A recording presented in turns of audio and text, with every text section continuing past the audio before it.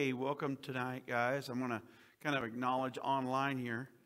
I know Lisa Carroll, you're probably out there. Stephanie's probably out there. Johnny, Donald, Karen might be watching. Also for this class, we had Aaron Hitson sign up. We also had Jonathan Sayer sign up. So hopefully you guys are tuning in. Sawyer, I want you to go in your Amplified Classic Bible. Did you bring it? Okay. 1 Corinthians 14:20. And who has a New King James? Do we have a New King James? Okay, Jordan. We're going to give you the New King James. I want you to go to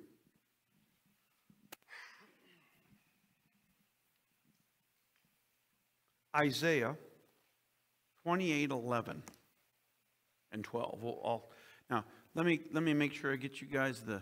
Oh, he's got the microphone. Before we go into prayer, this is the verses the Lord gave you today, just talking about this importance of this again. I can't stress this enough. I'm telling you, I believe that praying in the Spirit was the success of Paul in his generation. I believe it was. I believe the reason he was able to reach so far and do so much and win so many battles. I mean, you guys remember the couple lists? He says, I've been beaten. I've been, in the sea for a day and a half. All these different things he lists, and yet how come he kept coming back? I believe praying in the Spirit is key. But so Sawyer, I want you to read 14, 20, 21, and 22. Okay. Brethren, do not be children immature in your thinking. Continue to be babes in matters of evil, but in your minds be mature men. It is written in the law, by men of strange languages and by the lips of foreigners will I speak to this people, and not even then will they listen to me, says the Lord. Thus unknown tongues are meant for a supernatural sign, not for believers, but for unbelievers on the point of believing. Well, prophecy is not for unbelievers on the point of believing, but for believers. So here he is in this verse that I'm going to have Jordan read here in just a minute. But in Isaiah 28:11 and 12, Paul pulls that verse right out of the Old Testament, right in the middle of this. And according to context of what he's writing, this has to do with speaking in other tongues. It's like, well, wait a minute, is that what he's saying? Evidently, it is what he's saying. And you guys get this. What do you do with verses like this? It says, tongues are not a sign for believers, but for who? Well, then why are so many churches, we might have people here that don't believe, so let's not speak in tongues. Isn't that the opposite of what the Scripture just said? I can't find any, put it this way, over the years that we've just kind of let her rip, Chip, you know what I mean? Just let her go. Hey, it is what it is, right? This is the kingdom culture. I'm not going to apologize. This is what we do. We pray in the Holy Ghost. We cast out devils. We heal the sick, fall under the power, all that stuff. It happens, right? And I have had more people say, I've never heard of this before. This is awesome. I didn't know this was available. And I told you the story about when I was on a plane with a guy that preached to me trying to convert me to Islam for 3 hours. And the whole time I'm praying, saying, kind of going, oh, wow. But, I'm just thinking, Lord, how can I help Abdul? How can I help this guy? And so I shared my testimony. And he kept correcting me in my testimony. Right? He said, no. God has no son. I said, Abdul, this is my story. This is not your story. Oh, yes, I'm so sorry. But then I got to being filled, in my testimony, being filled with the Spirit, speaking in other tongues. He says to me, what is this? What is this tongues? What is this speaking in other tongues? I said, you've never heard of that before? He said, no, never have. I said, it's a supernatural language by the Spirit that I speak out of my spirit that's recreated because of the life of Jesus on the inside of me. He says, oh, very interesting. I says, you want to hear? Total unbeliever, right? So far, everything in my testimony didn't budge him. He's like, still just, you know what I mean? You could feel the wall still up. And so I said, here's what I'm going to do. I'm going to just begin to worship God and thank God that for you, my friend, and that we're here in this plane, and that we're saved, whatever I said. I said, and then I'm going to go and I'm going to shift from my head into my heart. That's where the Holy Spirit is. And I have a language I'm going to speak. He was almost like, the look of somebody getting popcorn. Okay. And I just did that and I started speaking in tongues. I don't know, seconds, 30 seconds maybe. It so shook him. He says, how could this be? How could this be? How could this be? I said, well, it's by the Holy Spirit. See, something supernatural just happened, and it was a sign to him who was a what? Unbeliever. Unbeliever. See, so I don't know. This is the tool. Just ask the Lord more opportunities to use the tool. When you bump into people out there. I mean, in a McDonald's one time, a guy said, I've never heard of that. And, he's struggling with his faith. I've never heard about that before in my life. I said, well, you want to hear it right now? I started praying in tongues, and he just all of a sudden come alive and said, now that is cool. Interesting. Interesting. Now, that verse that Paul mentions in Isaiah 28, 11, and 12, I'm going to have Jordan read that and look at the benefits of this. Go ahead, Jordan. For with stammering lips and another tongue he will speak to this people, to whom he said, this is the rest with which you may cause the weary to rest, and this is the refreshing, yet they would not hear. Wow. Refreshing and rest is involved with this. Now, one of the things I say to the Lord when I'm speaking is, Lord, I hear. If you're speaking to me in an unknown tongue, then I'm listening. Right? Because the Bible says what? Pray that you may interpret. You can interpret your own tongues. It takes faith. I don't do it all the time. But especially when I key in on it and I just, Lord, I'd like to be involved with that right now. Bam. What you do is you yield. Just like in your heart, you yield, you speak in tongues, then you yield to speak in English. It would shock you what comes out of your mouth. How many know what I'm talking about? You ever experienced that? If you haven't, do it, right? But the benefits here are refreshing and rest. Anybody need any of that in your life? Yeah. I told my wife this. Just the last few mornings, because I know the battle's on right now. I know you guys know this. That the enemy in darkness is absolutely upset with everything that's going on right now. And we are in the biggest mission field in the country, right? Well, we live on the south side of town, which is the headquarters of where they don't want you to be, right? And so, man, I wake up and I'm just heavy. I just go out, I've learned to ignore the devil, right? But, if you're heavy, all that going on, don't ever acknowledge it. Well, I'm just real heavy right now. Why would you say that? So what I do is I go out and I get my coffee going, get the Keurig going. And I just start speaking in tongues.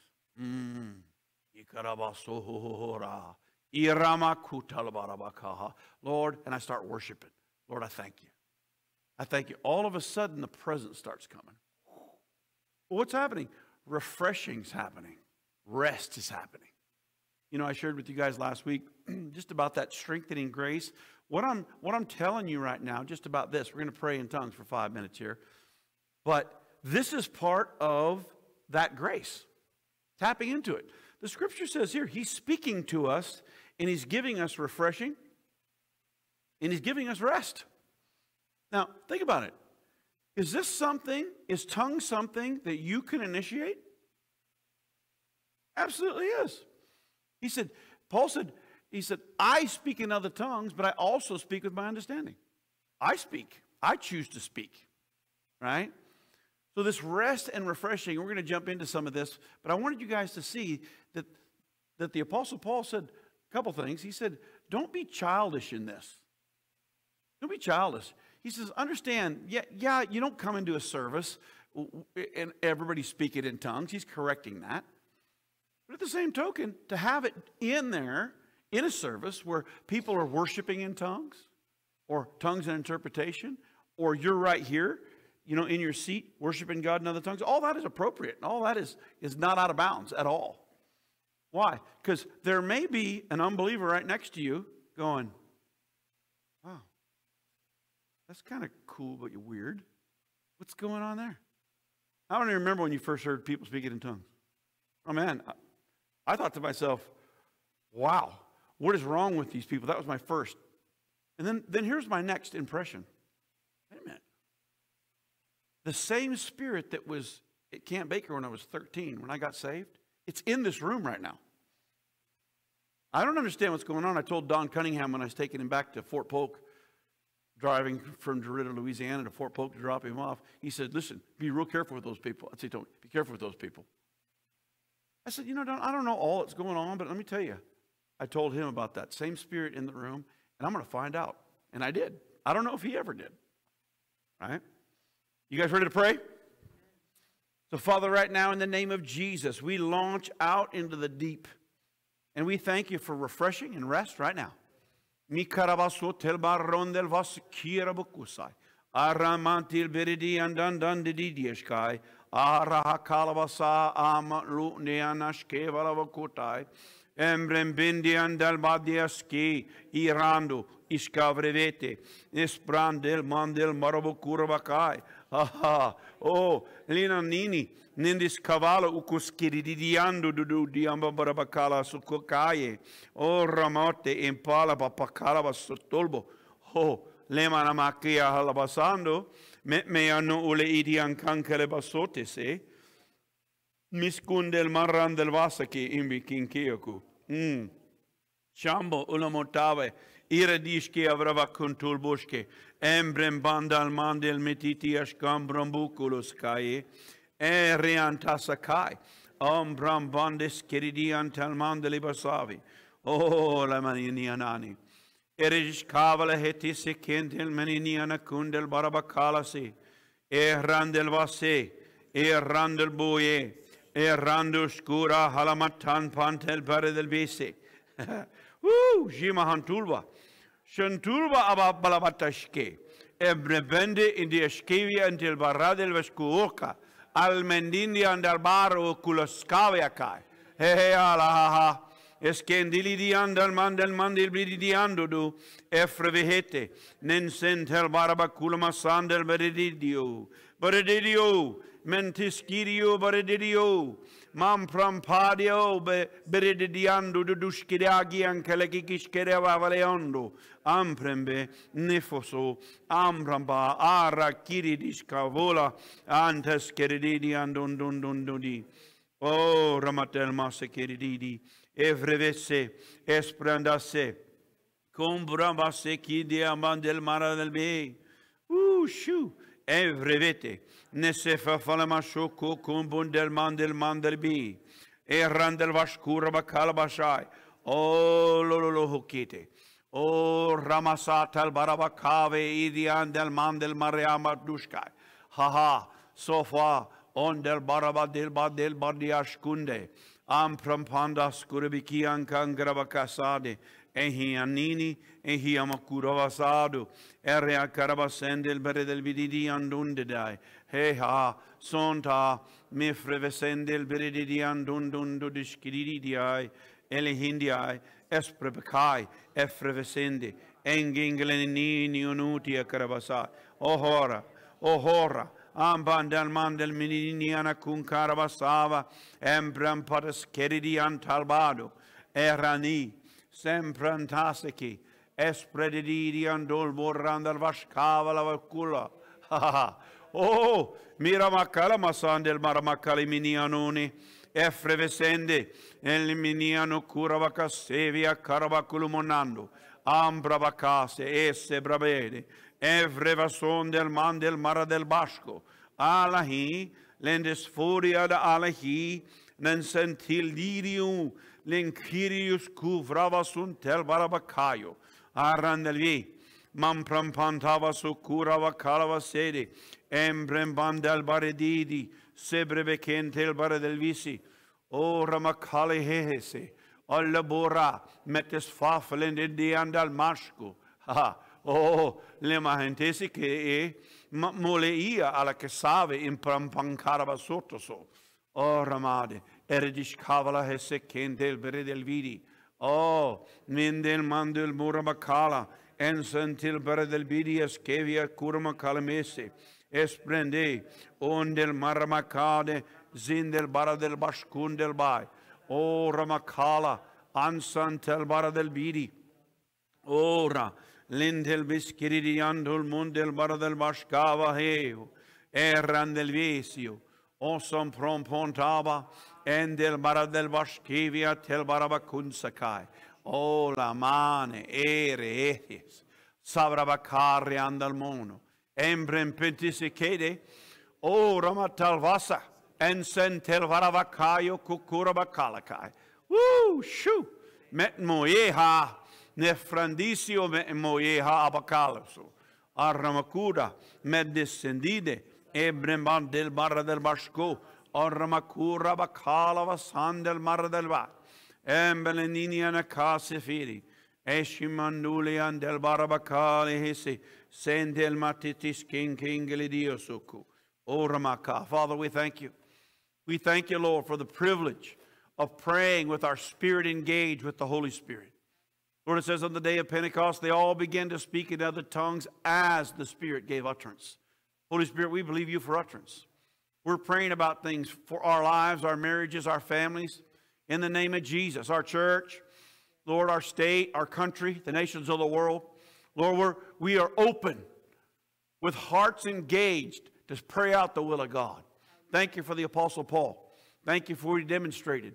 Those things, Lord God, that we've learned and received, heard and seen in him, we do. And the God of peace is with us. We thank you in Jesus' name. Amen. Isn't it good to be able to pray and just not have to have the answers in your head? It is. It is. I had somebody meet with me here, what was it, just a few days ago, and it's like, man, I struggle in this area. And here's the thought. And I understand everybody has different thoughts on things, and I've never had this thought, but he did. He said, I know that praying in the Spirit is very effective. He said, but this thought comes that says, you know what? You really need to be responsible. And you need to pray and use this time praying for, more things in your own understanding. Well, understand, I'm not against that. But at the same token, if you could pray things out and through that you don't know in other tongues. And I just began to speak to him, and just by the Holy Ghost, just began to give him advice. He's like, oh, yeah, I hear you. I hear you. Wow. Here's what I noticed. People that have a super analytical mind, it's a little bit tougher for them to click into this. Bam. This world of praying in the Spirit. Matter of fact, one of the most difficult ones that clicking into this as a habit was Pastor Darrell. The reason is because Pastor Darrell is very, very analytical, but yet he just said, well, it's in the Bible. So he just, okay, we're going to do this. But the joy that came and the progress, because he was with us for years, so I saw the progress, bam, that came in his life ministerially because of this. While you're praying out things you don't even know. Amen? Guys, I want to look up here at the board. We're going to kind of do this. And like I said, I don't know how much you could read this online, so I'll read it to you. And we've just been talking about the 5 expressions of grace. Kind of, we're going to do this really quick in review. And then we're going to jump in, and we got 2 hours of teaching tonight. And then we're going to do 1 hour review. This is the 4th session.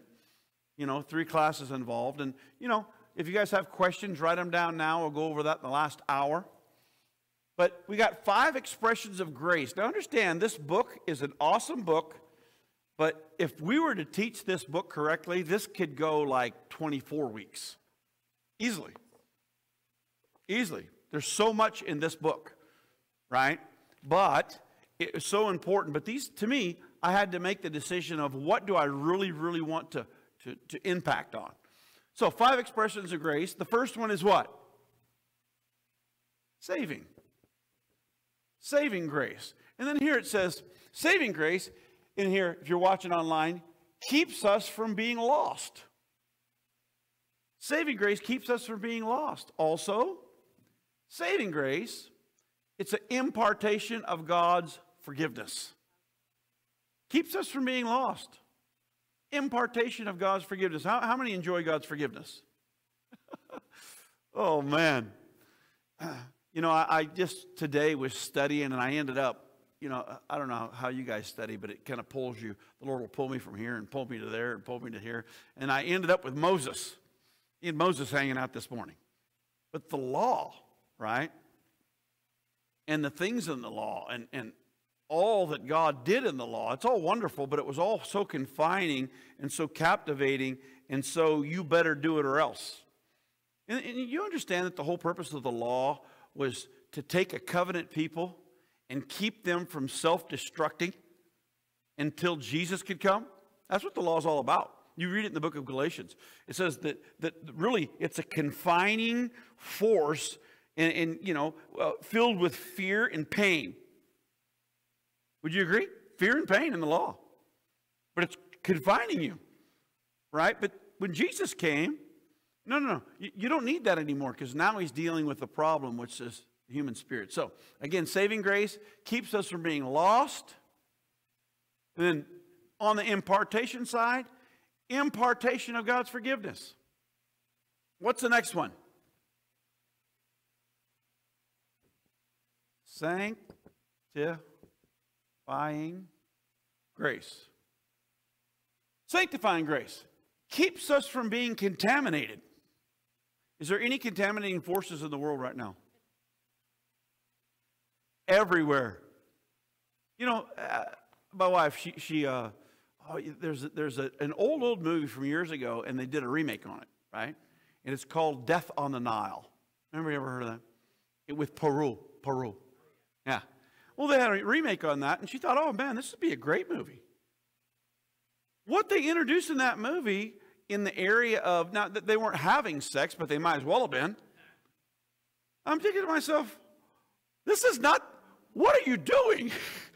See what I'm saying? Why? Because everything's about this contaminating force, right? That's trying to contaminate. Well, let me tell you, sanctifying grace, on our remote, we got this thing called fast forward. It's like, oh, no. Okay, there. What's that? Yeah, or power. Yeah, now we have to do the power. If you fast forward it more than this, like twice, you hit the power. It's just, no, we're not going to do that, right? But this was a couple scenes. It was only a couple scenes, but still, it's like, why did you do that? Because the force behind Hollywood, the force behind all that is a contaminating force. That's what it is. So, sanctifying grace keeps us from being contaminated. The impartation side, it's an impartation of God's holiness. You know that legally, on the legality side, you're not going to be any more holier than you are right now. Legally. Now, on the reality side, you could walk in more of it. You can. See, legally, the way God sees you in Christ, you're as holy as you're going to get, because your holiness is his holiness. Your righteousness is his righteousness. But as far as reality, walking out day to day, oh yeah, that can become more of the real part of my life that's shining out and others are seeing. So again, sanctifying keeps us from being contaminated. Impartation of God's holiness. What's the next one? Strengthening. Strengthening grace. It keeps us from being defeated. Do you think the enemy would like to defeat you and your family and everything around you? Has anybody lately, and maybe the last year, been through a situation where you knew going into it that the whole goal was to defeat you? Oh yeah, absolutely. But what do? Well, do you realize defeat is one of, if you're a believer, you're born again, defeat is a choice of yours now. Pastor, what do you mean? Well, if you just stay in the game, you're going to win. I know Coco just had a win. He shared with me. He just came over and said, this is what's going on. Whoa! That's a win. Well, when you go through that, though, this little whispers, nothing's going to change. Yeah. It goes on and on and on and on and on. But you have to get to the place, no. I like Brother Copeland's attitude. He says, do you understand that any trial in life is not like a baseball game? Baseball games, 9 innings. At the end, who's ever ahead wins. Right? That's not the way it is in the kingdom of God. So if it comes to the end of the 9 innings and you're not ahead yet, you say to him, get back up to bat. Well, no, game's over. Nope, not over. Not over till I win. No, we're going to go into extra innings here, and we're going to play until I win. See, but that strengthening grace keeps you from being defeated. And it's a real grace, guys. I'm telling you, this right here. And a lot of what we just did, praying in tongues, that's a huge part of that. Strengthening grace. Now, the impartation side is this. Impartation of God's might. The Bible says that God would strengthen you with might by His Spirit in your inner man. Wow. Yeah. You ever had or been in one of those places where, I mean, you are so tired and you're so wore out, but you just draw on the Holy Ghost. Yeah. Yeah. And I've told him, and Jordan knows, and a lot of those that have gone through camps with us, it'll be the best tired you've ever been in your life. But it's an exercise for what? Strengthening grace. Strengthening grace. Because sometimes in the natural, it's like, okay, here we go. But you know what? On the inside, stand up, Lord. Stand up. So, impartation of God's might. What's number 4? This is where we left off last time. It's sharing grace. It's 2 things. Keeps us from lack and selfishness. Keeps us from lack and selfishness. Not just lack. Do you understand that the answer is not just, oh, God, it would be so different for me if I just had enough money. No, it wouldn't. No, it wouldn't. It's not the way it works. You think it's the way it works, and the world tells you that's the way it works, but that's not the way it works. What goes with this keeps us from lack and selfishness is that generous spirit. We'll talk about that tonight. Generous spirit. Where it gets to the place where, man, I've had so many times where I'm just thinking, wow, Lord, I feel like I just got over the bump, right? And then He'll speak to me and say, good, now I want you to do this. Something I really couldn't afford to do, whether it be in the church or in my natural finances.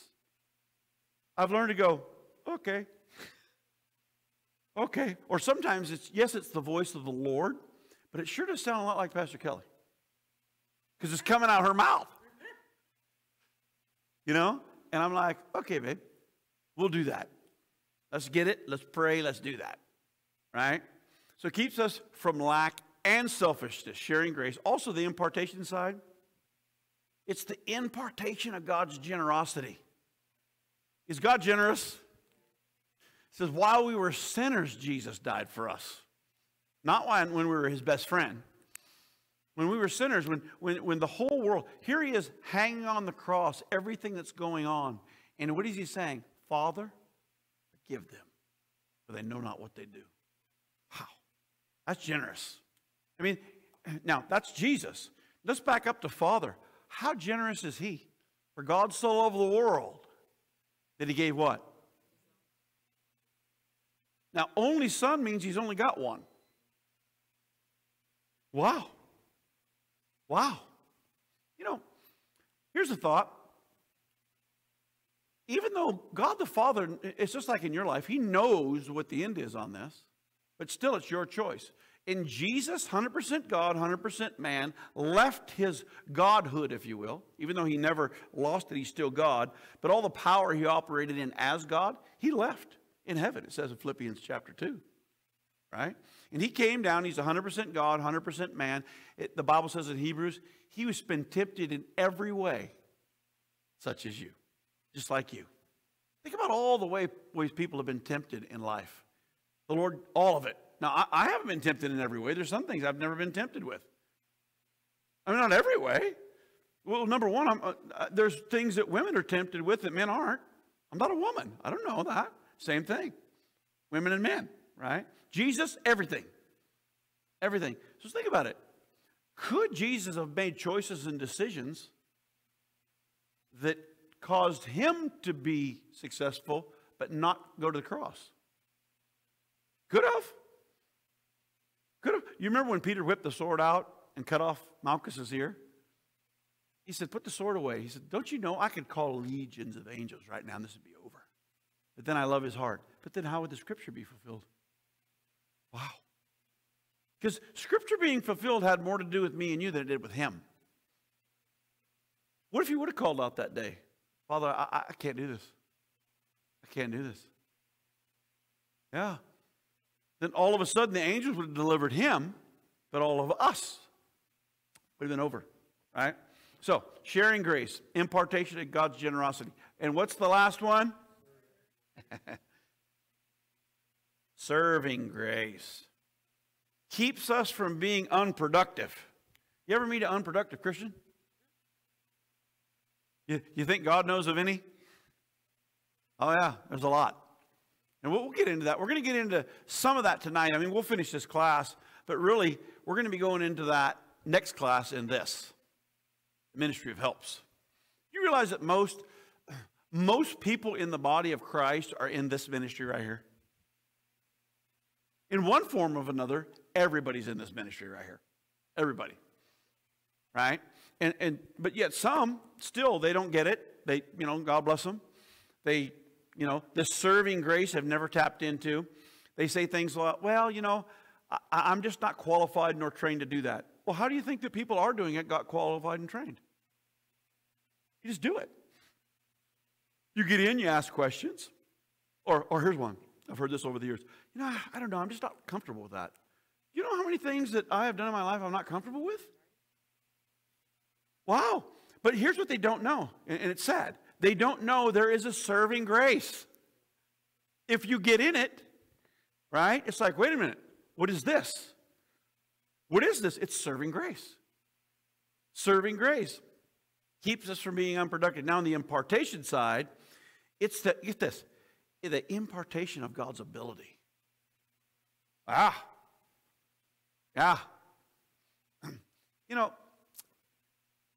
It's like this.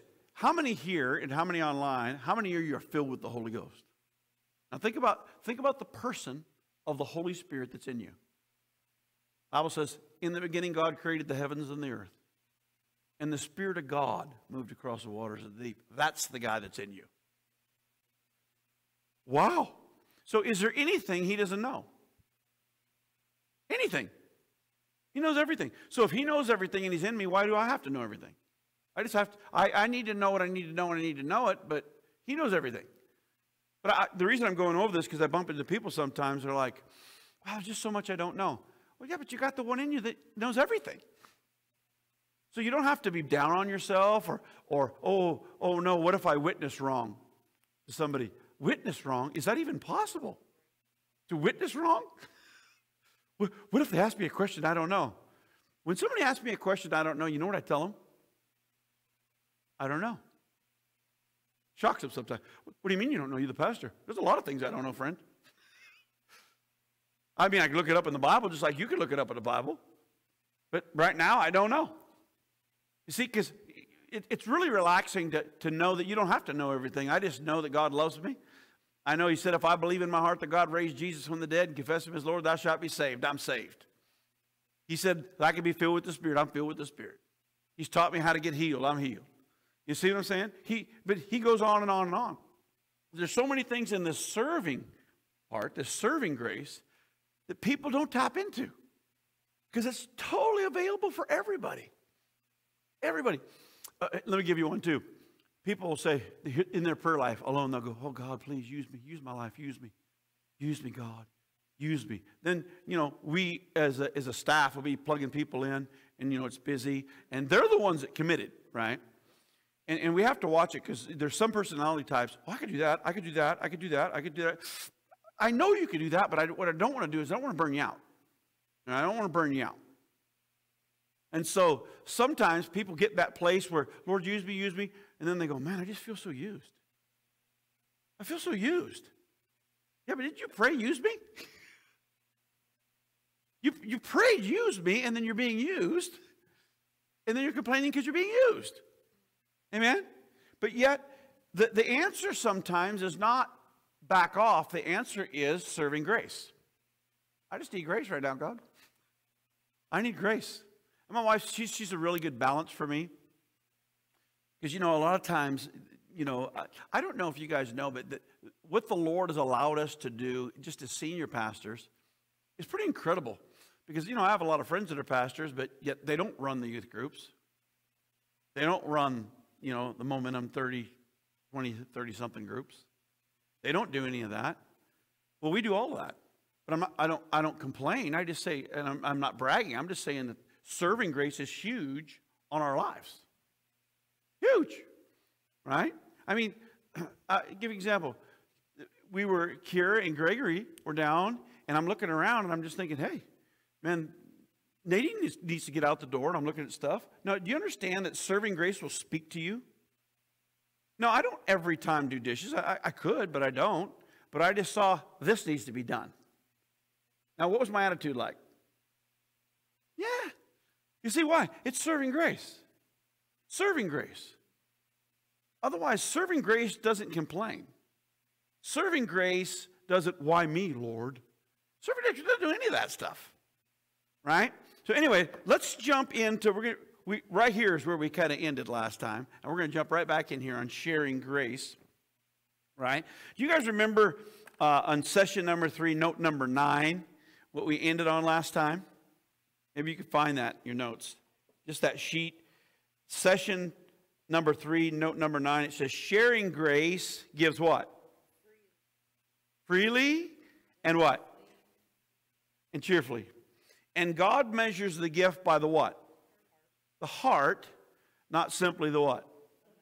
Come on. And you can see that in the ministry of Jesus. Do you remember Jesus was so, these two words don't seem like they go together, but they do. And I've met other people that are this way, and these words definitely go together. He was wonderfully eccentric according to humanity, not according to him. Wonderfully eccentric. You remember when they were given offerings and the Lord was standing there watching? Baskets here, and there's a line, and people are doing whatever they do, dropping in. And there's a woman there with 2 coins, 2 mites. I always think about her, right? Because think about all these people, these elaborate offerings and whatever they're giving, and she's got 2 coins. And you're in a line. You're moving up, right? Now, Jesus is watching. Now, many times the disciples are watching Jesus watch. Why? Because they're in Jesus School 101. What is that? Follow Jesus, watch what he does, right? So he's watching this, people putting in stuff, and then this woman comes. And I always picture her doing it this way. Because, you know, you just kind of get up to the basket, and, you know, and the Lord just, stop, whoa, guys, you got to see this. And the guys are like, oh, what, Lord? He said, do you realize that this woman gave more than everybody here? Wow. See, it didn't have anything to do with the amount. It had to do with her heart. It had to do with the measure that was big to her. What the Lord was asking her to do. Right? You ever had the Lord ask you to do something you couldn't afford? If you haven't, you will. Because in your mind, you think you can't afford it. But if he's asking you, he's got a plan. He's got a plan. When Pastor Kelly and I was getting ready to get married, you know, one of the things I learned is just women are just expensive. They just are. Right? And so I'm getting ready for this wedding, and I went to a Charles and Frances Hunter meeting in Kansas City. Right? And here I am in this meeting, and I'm excited about it. And, you know, Frances Hunter, she's with the Lord now, but she's another one she fits into that category, wonderfully eccentric. And she would just say, you know what? We're going to receive an offering tonight, but here's what we're going to do. We're all just going to ask the Lord what he'd have us to do. Each of us. And so I'm sitting there, you know, it wasn't really a heartfelt, deep religious prayer. I just closed my eyes and said, okay, Lord, what do you want me to do? And then here's how he answered me in my heart. What do you got? I said, now, Lord, you're not asking me how much I got because you don't know. You know how much I got. And so I gave him a figure that I knew I had in the bank. And he said, that'd be good. Now, how many know that if I obey that or don't obey that, he's still going to love me? But he's teaching me something. Teaching me something. Yeah. And so I wrote out that check, folded it in half. When that offering went by, I'd love to tell you that I was a cheerful giver, but I wasn't. But I'm learning. I trust him. Well, here's what I didn't know. I didn't know how much money I actually needed about 6 months from then. And then 6 months from then, I just had supernaturally had a lot of money just coming in from different places, and I just thought it was odd. So I asked the Lord, I said, Lord, why is this happening right now? And he took me back and he said, do you remember when you were in that meeting? Yeah. You remember what you asked me and you remember what I told you? Yeah. I said, he said, if you hadn't done that, I couldn't do this right now. He said, you set that in motion. I didn't set that in motion. I gave you an opportunity to obey, and you did. Right? Now, he's only done that like once or twice in my whole life. Right? But in that case, it wasn't about the amount. It wasn't the amount that, oh, wow, I just gave it all to the Lord. No, it wasn't about that. Whatever he would have said, I would have done that night. But that was the first time he ever said, how much do you got? Oh, but yet he's faithful. Now, I want you guys to go ahead and get out your sheet. We're going to start this session for note number 1. Sharing grace starts in your heart with your measure. Your measure. What I mean by your measure, all of us are in a place of faith right now that it's a lot is relative. Big is relative. Right? But yet you're not responsible for my measure and I'm not responsible for yours. You're responsible for your own. Turn in your Bibles, if you would, to Luke chapter 6. I'm going to read this out of the New King James Version. And I'm going to start really with verse 37. We're going to read verse 38, but I want to start with 37 because I like the way the Lord leads into this. Because yes, it's about giving as far as money. Money fits in here, but it's much more than money. Life fits in these verses I'm getting ready to read. So Luke 6, verse 37 and 38, he says, judge not, and you shall not what? Be judged. Condemn not, and you shall not be what? Condemned. Forgive, and you will be what? Forgiven. Otherwise, what he's doing is he's showing you many areas in life that you're the one that sets this in motion, not him. He says, judge not, you'll not be judged. Condemn not, you'll not be condemned. Forgive, and you'll be forgiven. Then he says, give, and it will be given to you.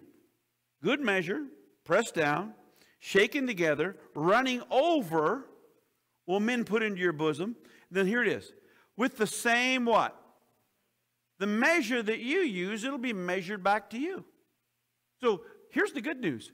In this area of sharing grace, your measure will increase or grow. It should. It should.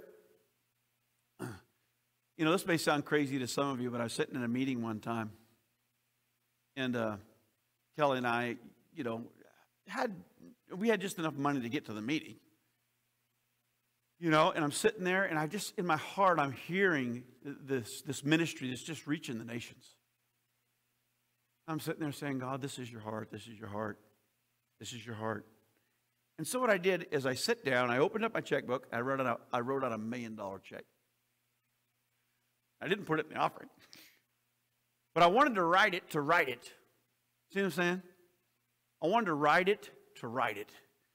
And I said, God, I want you to know my measure right now is at a certain level, but I'm writing out what I want my measure to be. I want to be to the place, and we'll get into some of this, I could give into every good work. And, you know, Lord, I'm not there yet. But yet my measure is growing, and over the years it has grown. And I haven't been able to give a $1 million check yet. So, Pastor, how's that going to come? I don't know. I have no idea. I don't even care. But I believe. How many believe God could do that for you? Now, it's important that you do believe it, right? I bump into Christian people. I don't believe in all that. Well, then don't worry. We'll not bother you your whole life. You'll be free from it. It's part of it is adjusting your heart and your measure, saying, God, you know what? It sounds crazy to most, and it's out of the box right now. But what I want to do is I want to increase my measure. Look at note number 2. 5 things you have to settle in your own heart. 5 things. Talk about sharing grace. Number 1 is this. I put the numbers down there. Number 1 is this. What kind of God is? You have to settle that. What kind of God is? What kind of God is he? Is he a stingy God? Is he a God that doesn't answer? Is he a God that may not be there for me? Is he a God that'll kind of leave me? What kind of God is he? And you guys could write this verse. I'm just going to read it. You could write the address under that question. And it's 2 Corinthians 8:9. Because if you're going to find out what kind of God is, you have to go to God's Word. I'm going to read this to you. 2 Corinthians 8:9. It says, "For you know the grace of our Lord Jesus Christ, that though he was rich, yet for your sake he became poor, that through his poverty you might become rich." Interesting verse. Now, I've seen people butcher this verse. Well, he didn't really mean rich. No, actually he did. Because our American mind gets involved, and all of a sudden the standards of what rich is come in. But all it means is this: abundant provision. That's all it means. Doesn't mean $1 million, doesn't mean $1 billion, doesn't mean $100,000, it doesn't, whatever big is to you. It doesn't mean any of that. It just means abundant provision. Think about this, guys. Jesus, for 3.5 years, had how many guys, well, I'll put it this way, how many apostles traveling with him? At least 12. Would you agree? At least 12. Probably more, but at least 12. Now, we do know from Scripture that not all, but many of these apostles were married. So they had families, right? So we know at least four of them were fishermen. Well, they're not fishing right now. They're in Jesus 101 class, 3.5 years. Do you think their sons don't eat in 3.5 years? I mean, Jesus is responsible for everybody on that team and their families. Okay, now, there's one guy on the team that was a treasurer. You know, you don't need a treasurer if you don't have any money. And it actually says that this treasurer carried the money bag. How many know who the treasurer was? Judas. Now, do you think Jesus didn't know he was stealing? He knew he was stealing. Now, how much money's in a money bag if you're supporting at least 12 families and there's a guy stealing out of it and there's still money in the bag? Wow. See, because with the Lord, by definition of rich, he had enough for everybody. Remember when it came time and they'd been there for 3 days and he said, you know what? I refuse to send these people away hungry unless they faint in the way. And I love it.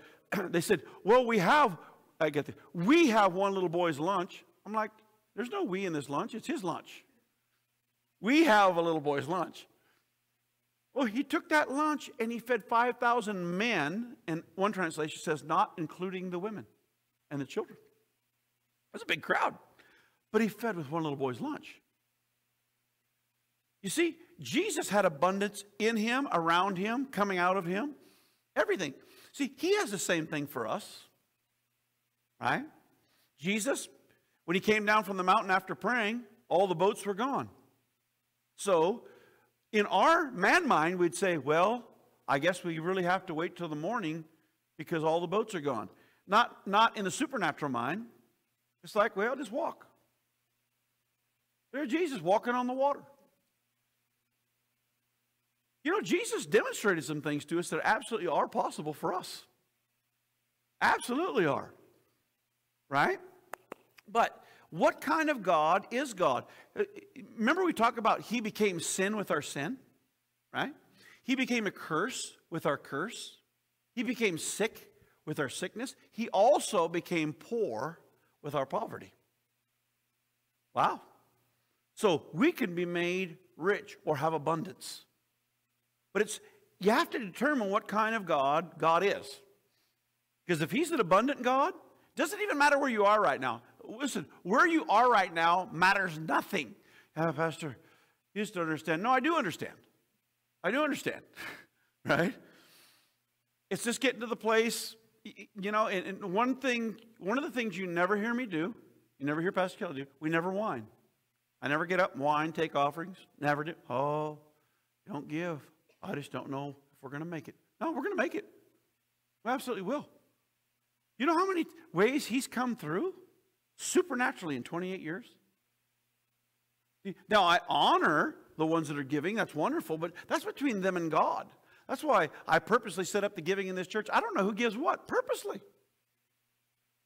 Why? Because, you know, I'm a man, just like you're a human being. So whether you like it or not, you could be influenced by that. And I saw that years ago. I said, since I could, then I won't. And I don't know. I had a young guy, he's not a part of this church, but he's a good friend of mine. And his dad's a good friend with me too, and they live in La Pine. And he says, Pastor, he said, the Lord spoke to me about just during this pandemic to send you just a pretty good size offering. Did you get that? I said, honestly, I don't know. I mean, I believe we did. God took care of us. I said, but you heard from God, I guarantee you. Because during those times, there's a lot of stuff going on. Right? We're like, Lord, trust you. Trust you. But you see, I believe that God is a good God. And I'm looking for increase so there could be more to give.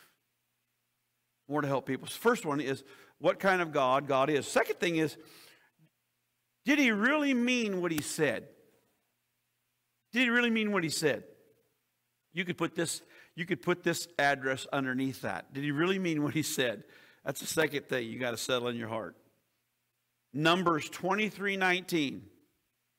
Guys, remember the story of Balaam and Balak? Balaam's one of the kind of the strangest dudes in the Bible to me. Because he's not Jewish, but yet he's called a prophet. So who is this guy, right? He ends up, being killed because he's a knucklehead. But he was a prophet of God. And then Balak called him and said, listen, I'm going to pay you well. I want you to curse these people that are coming. It was Israel, right? Numbers 23:19, he stands up to Balak, and Balak is there, and they got the sacrifices ready. It's like, okay, curse these people.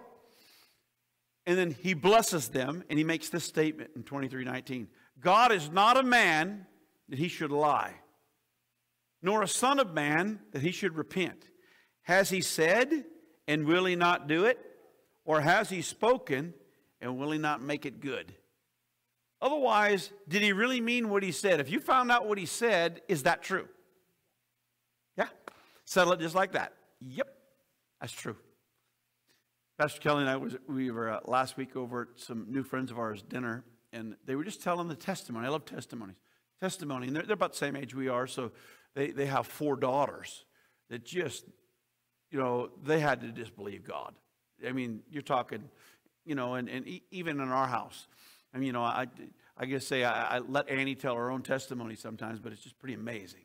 We just had to stand, right? And she was telling Kelly about standing for her daughters.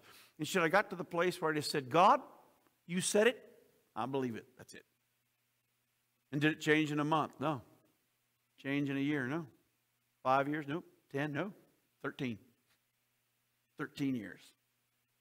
But bam, got exactly what they believed God for concerning their daughters. Wow, God's faithful. But you have to get to that place. I like how Coco answered. Did he really mean what he said? Yes, true. He can't lie. It's impossible.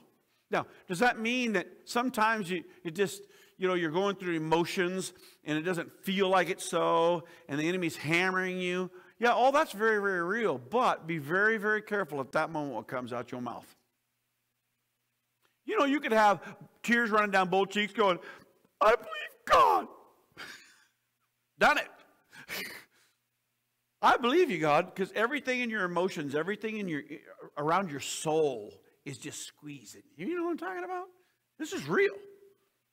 But what do you do? No. I believe God meant what he said, and he can't lie. Third thing is this. Is he really involved in increase in my life? Is he really? There's whole sections of Christianity that call what we believe, right, a prosperity gospel. Right? And you know what I tell them? You're right. It is. It is. Is he really involved in increase in my life? Is settling that in your heart. Right? And, think about this. When things don't change overnight, do you still believe it because he said it? Is he really involved with this? Okay, I understand he saves me. I'm born again. I understand he fills me with the Holy Spirit. I understand the fruits of the Spirit, the gifts of the Spirit. I understand that. but is he really involved with this part of your life? So you got to get to the place where you find what the Word says, and you just have to believe it. Let me read this to you. There's like three different translations I'm going to read this out of, but you can write this down. 2 Corinthians 9:8. I'm going to read it out of the Amplified Classic, then out of the Passion, then out of the AMP. Listen to this. Is he really involved in increasing my life? Here it goes. 9:8. God is able to make all grace, every favor and earthly blessing come to you in abundance. Here's the first thing that happens. Now listen. So that you may always and under all circumstances, whatever the need, be self-sufficient, possessing enough to require no aid or support, and furnished in abundance for every good work and charitable donation. So first thing he does is takes care of you. There's a self-sufficiency. You know, this, let me read this part to you again. Possessing enough to require no aid or support, and furnished in abundance for every good work. Okay, this self-sufficient, possessing enough to require no aid, that's what's called independently wealthy in definition. Independently, that means that God can get you to a place. Now understand, you may be sitting here going, well, I'm just not there yet. No, but what do you believe about that? See, these are things you got to settle in your own heart concerning this, sharing grace. Keeps us from lack and selfishness.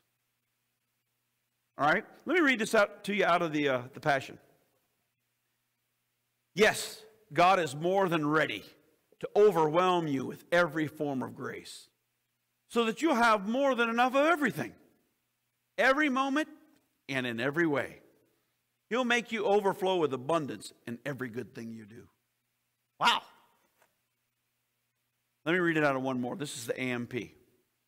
God is able to make all grace, every favor, earthly blessing, come in abundance to you, so that you may always, under all circumstances, regardless of the need, have complete sufficiency in everything, being completely self-sufficient in Him, and have abundance for every good work and act of charity. You know, there's a couple that's really close to us that they're not serving the Lord right now. And when it comes to things like, you know, buying houses or these kind of things, do you understand that it's important what you believe about this, even if it's not in your hand right now?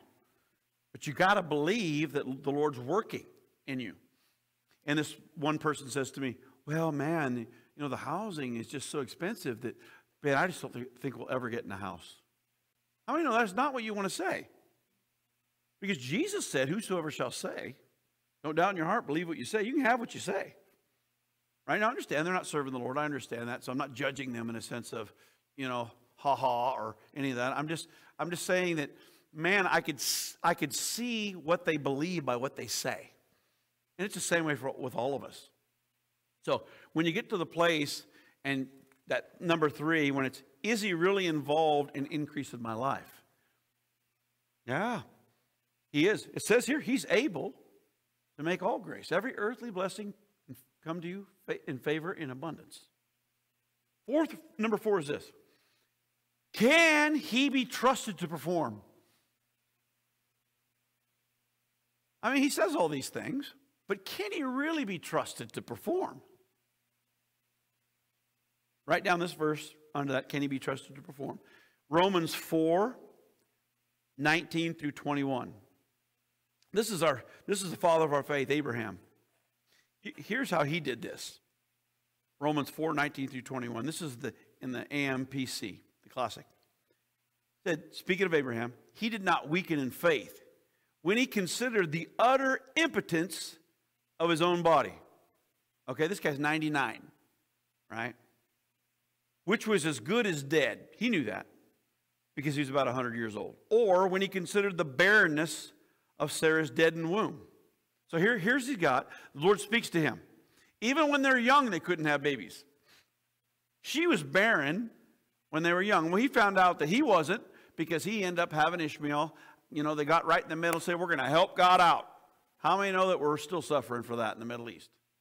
Don't help God out, right? So you know, he gets to the place where God all of a sudden says to him, no, you're going to have a son. I'm going to come by this time next year, and Sarah is going to be pregnant and have a son. And it says Sarah's in the tent, and she laughs. Right. I love God. Guess what they named the child? Laughter. She named the child that day she's in the tent. God thought, oh, you think that's funny? His name's funny, okay? So here, so Abraham, now he gets this word from the Lord. Now, this is about the time when, you know, that God and the angels are going to Sodom and all that's happening, right? Now, understand, when you're in the moment, you're in the anointing, you're during worship, you're hearing the word of the Lord, there's a prophecy being given to you, and it's alive and it's on fire, you're like, yeah! And then a week or so goes by, and it's raining outside, and your basement flooded, and you know what I mean? You just got stuff. Kids aren't obeying. Everybody's throwing up. Yeah, it's real life. Yeah. Then you get to the point where this thought, can he really perform that? Can he really? Is he involved with increase in your life? Can he really do this? So here he is. He hears from God, and as he gets away from this, it says, no unbelief or distrust made him waver or doubtingly question concerning the promise of God. It says, but he, Abraham, he grew strong and was empowered by faith as he gave praise and glory to God, fully satisfied and assured that God was able and mighty to keep his word and to do what he promised. Wow. Aren't you glad that God doesn't give you things that you choke on right away? Here, remember the first thing he said to Abraham? Leave your father's house. Go into a land which I will show you. Okay. And then it works up to this one, right? I'm going to give you a son. And man, didn't you have a son? Whoa. And then he says to you, I want you to take your son, your only son, the son that you love, and I want you to go to a place I'll show you. I want you to sacrifice him to me. Wow.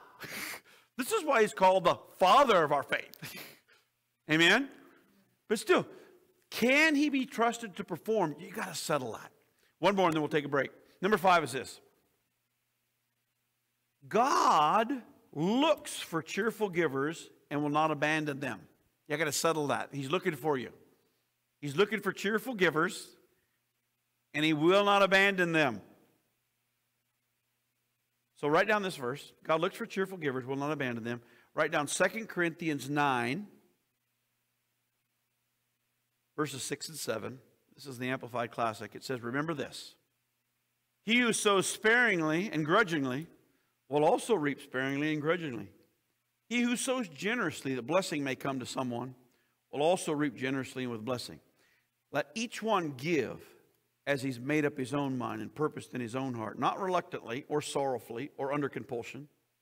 For God loves, he takes pleasure in, he prizes above other things, unwilling to abandon or to do without a cheerful, joyous, prompt to do it giver, whose heart's in his giving. God, he loves that. But you understand that here in this area, he's not talking about tithing here. He's talking about he's asking you to do something. And the giving, yes, it could be monetary, but it could be time. It could be energy. It could be anything. Inconvenience. Right? When you make the decision, I'm going to do this, God, because you're asking me to. Guys, let's take a break.